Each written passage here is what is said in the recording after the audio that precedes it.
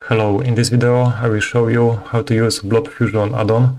It is add-on for Blender 3.3 only, and it is for character basemesh creation. It is using just two primitives. One is the sphere primitive and one is the capsule primitive. So in my opinion, this is really all you need to get a decent looking basemesh.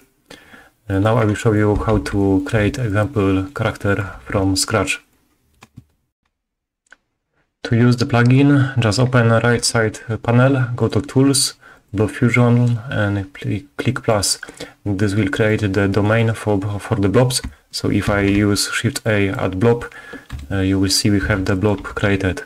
You can use E to extrude this down, and notice that if I move the first empty, all the other will follow, because add-on is automatically creating the child and parent structure.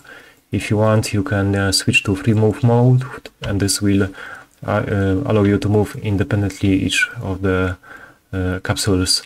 The add-on will override some hotkeys, and you can see the list in here. If you want to use the default hotkeys, just switch from Blob Fusion tool to the default selection tools. So we can now maybe extrude the legs, again using E, and then extrude the hands like so. And to enable symmetry, just click the mirroring icon in here.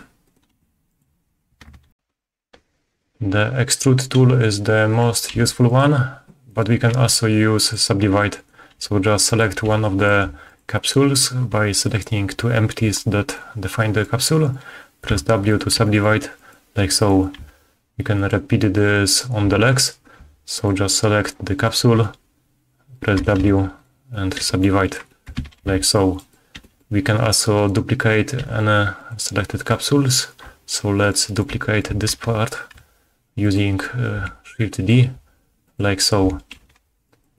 And you can remove any capsule that you want. So let's say I don't want this connection in here, so I will press X, remove, and now it is no longer connected. And we can now modify the position, location and rotation of those empties to make it look more like the character that you want. So all you really need is to extrude, duplicate, subdivide, and delete to get the basic shape of your character. Now I will show you how to use the spheres to add some fake volume masses to the character. So you just Shift D to duplicate some of the empties. It will create the sphere blob, and then you can use this blend factor to blend it more into the character body. And just remember that the original empty that you used for duplication will be used as parent for the duplicated object. We can repeat this on the leg.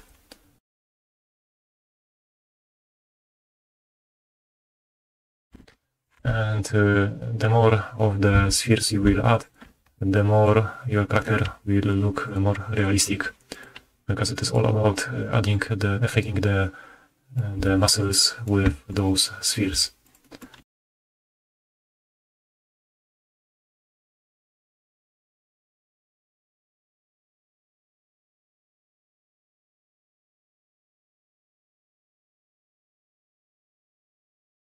I also wanted to show you two helpful hotkeys. So first one is aligning to the parent.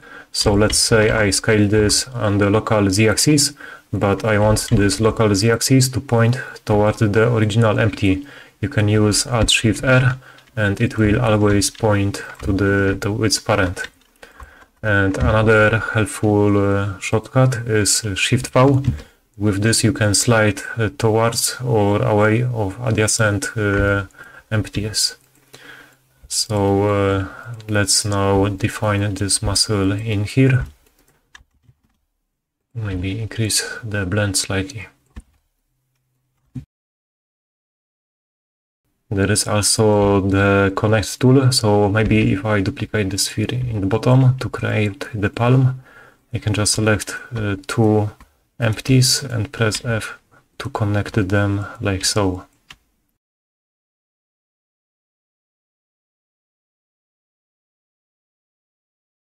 And now I wanted to show you other tools that can be useful from time to time. One is to apply symmetry. This way, if I switch to forward kinematic, you can model a character in a non-symmetrical way. Just note that the amount of capsules and spheres is duplicated twice, so the performance may be lower. And when it comes about performance, the best way to optimize performance is to get lower resolution. And the second best way is to reduce the bounding box size of the domain. So if I scale this maybe twice or 3 times, you can expect twice faster calculations.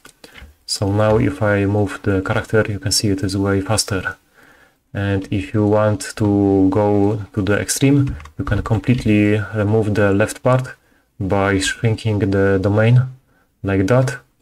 And then you can bring back the other side by using the mirror modifier with bisect. So this way the calculations are done only on the right side, and it is very fast to work this way. One useful workflow that you can use with Blob Fusion is splitting domains. So for example, let's say I want to model the fingers, but the problem is that they are quite small. So because the low resolution of the body domain, we won't be able to see any geometry generated. And to work around this, instead of increasing resolution to the whole character, we can just select the hand and then select it into new domain. Let's rename this domain to hand. Increase the resolution in here, and now you see only the hand has the bigger resolution. Anytime you want, you can join the fingers back into the main body using the join into domain option. And because the hands are not big, we can reduce the domain size to the place where the hands are located. The final step would be to apply this modifier for sculpting. So you can just press in here finalize blob. It will convert the mesh and create duplicate that is ready for sculpting.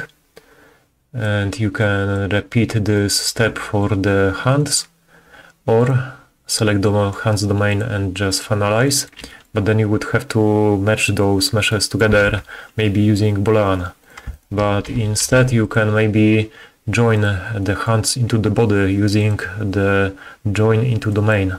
Then select target domain body, OK. And because body has lower resolution, we cannot see the fingers, so I will bump up the resolution. And now if I finalize, we will have one mesh that can be sculpted. That covers the basics of the usage of the plugin. I hope you will find this useful.